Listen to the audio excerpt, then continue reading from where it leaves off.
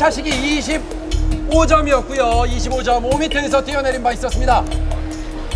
레인보우의 우리가 1차 시기에서 저보다 잘 뛰었잖아요.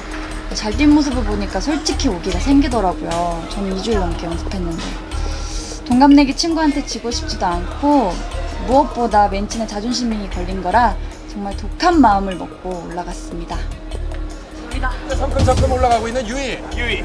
자, 과연 유이가 또 얼마나 뛰어내릴지. 잠시만요. 잠시만요.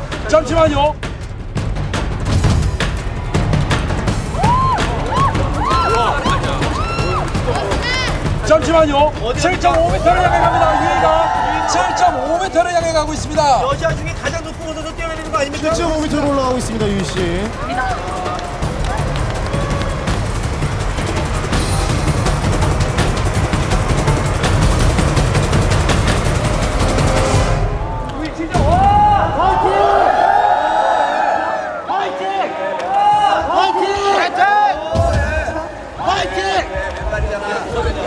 여자다. 7.5m에서 발로 입수한 적이 있었는데 유이가 7.5m에 섰습니다. 공손한 인사. 반갑습니다.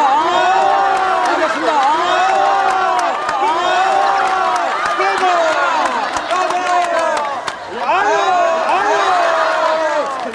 제 마음속으로 뛰어내렸으면 좋겠습니다.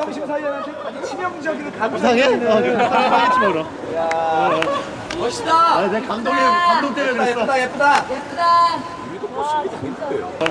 멋있다. 내 감동 때문에 그랬어. 예쁘다.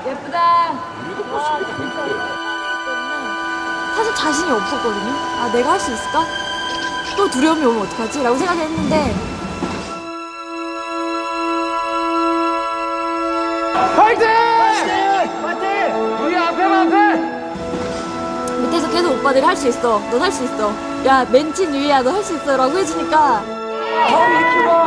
지금 오늘 딱 맨발의 친구들 글씨를 딱 보는 순간 맨친 화이팅!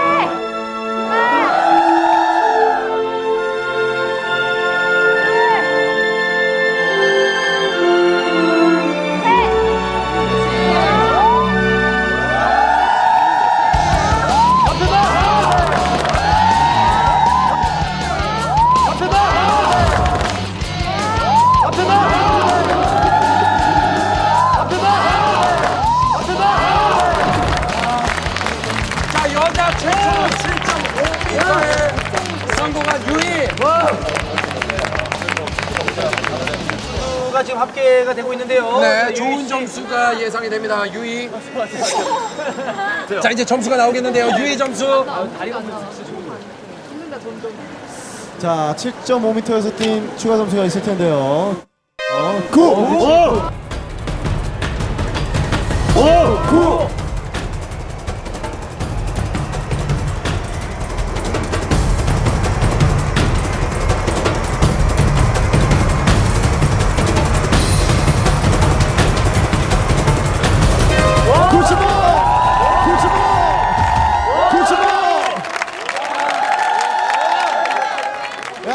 이렇게 되나요? 27.5로 우리 씨의 점수 동점입니다.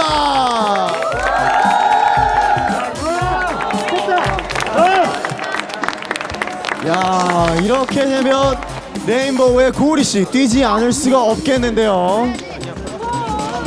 과연 1등의 자리를 지킬 수 있을 것인가? 7.5 한 번 안 해봤지만 하면 돼요. 하면 1등.